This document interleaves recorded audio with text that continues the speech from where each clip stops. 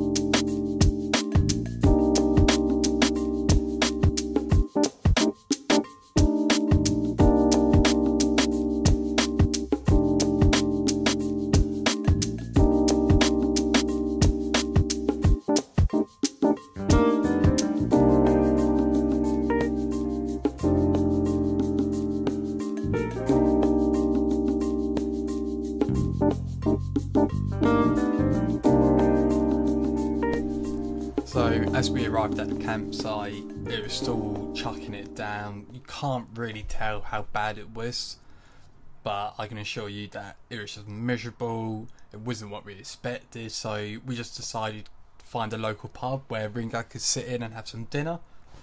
And that just turned into a long few hours of just a couple of beers, and ended up just going back to the RV and just chilling out for the night.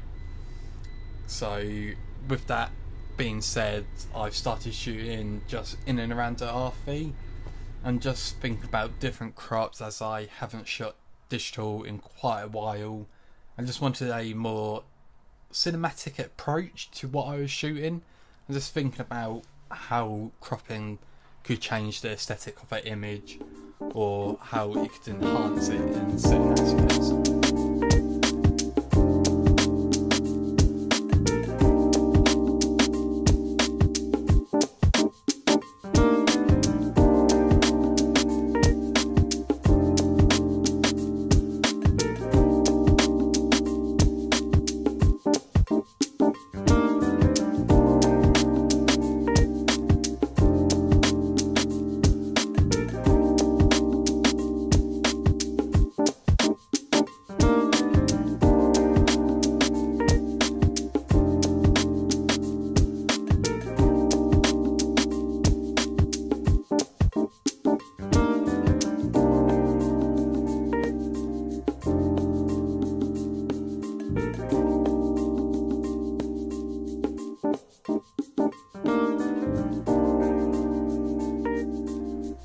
So I definitely would want to come back and re-photo the landscape around here. It was just a shame that it was miserable weather, but I did enjoy my time with the dog and my dad, especially during COVID. Just getting away for a day or two was nice.